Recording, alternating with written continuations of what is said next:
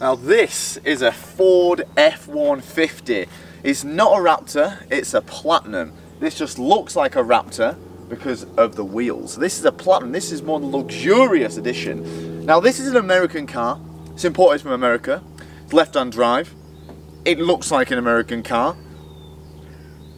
It's an American car. I've got the keys to this because I've dropped my Audi off at BD Performance and they own this, and I insisted or coerced them to give me this car and let me own it for a week. So I have been owning this F150 in London for a week. Now I'm not sure if asking them to lend me this was a very good idea, but I suppose all good stories start from the beginning.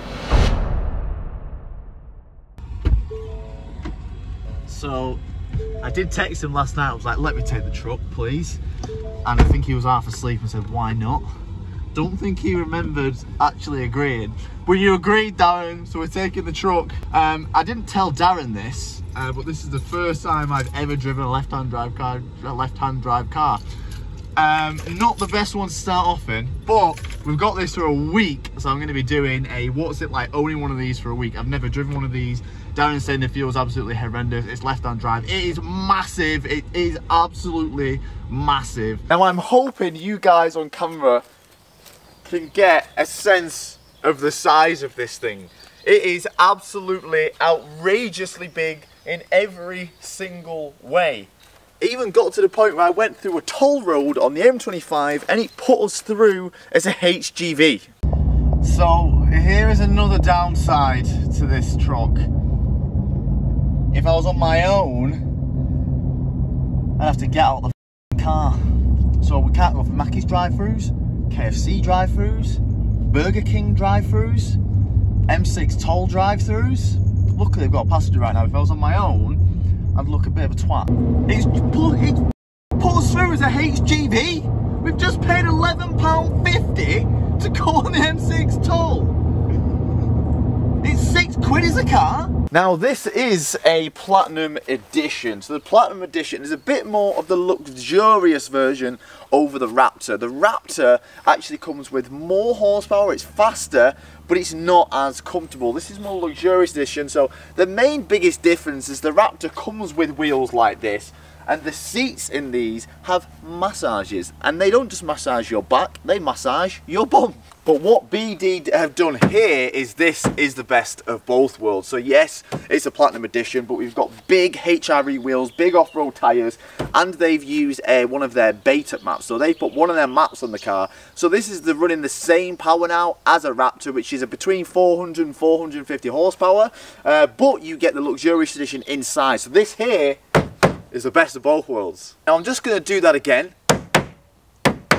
Now you can hear that that sounds pretty light, right? And that's because the whole body on these is made out of aluminium and high-strength steel. So it's a lot lighter. These actually weigh around 2.1 tons. Now that sounds a lot. When you put that to the new C63S, which weighs 1.9 tons, this doesn't seem that bad considering the size of it. The quick people in the comments will be actually adding those two numbers up. 400 horsepower, 2 tons. Yes, that has a much better power to weight ratio than a Civic Type R EP3. Civic Type R EP3 has 160 horsepower per ton.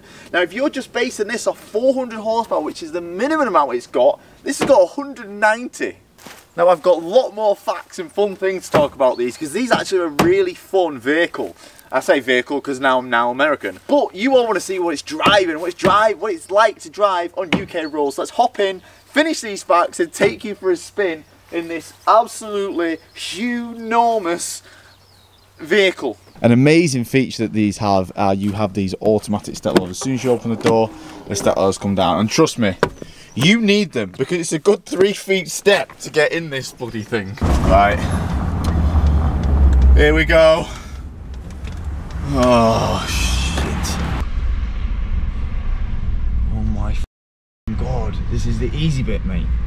Oh my god, I can't see a thing, mate. Oh, look.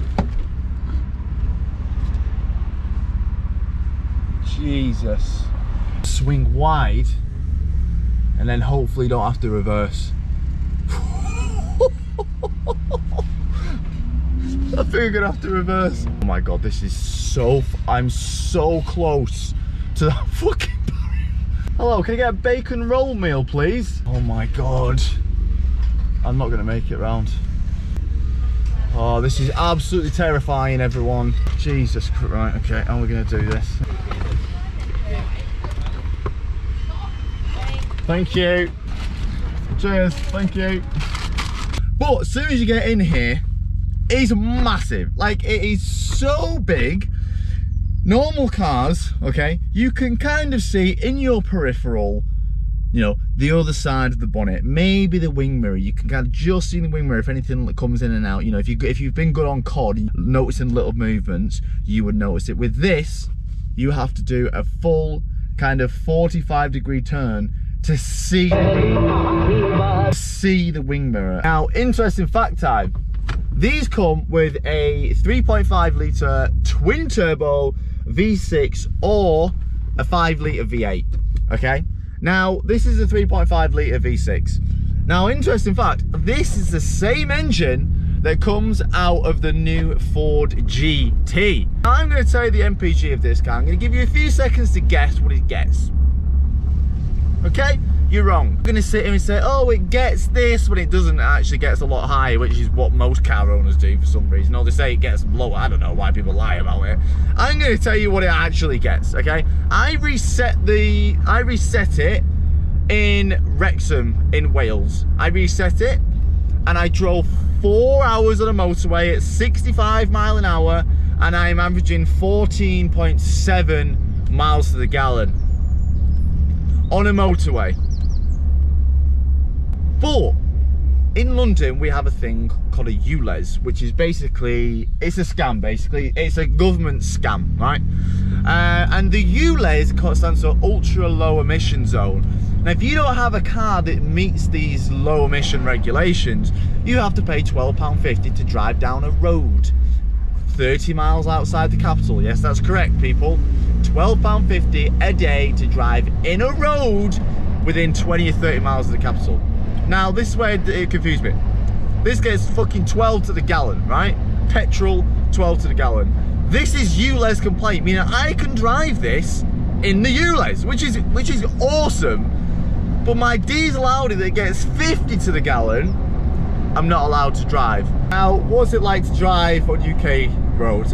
Terrible. It's not that bad. You just can never take a mental second break.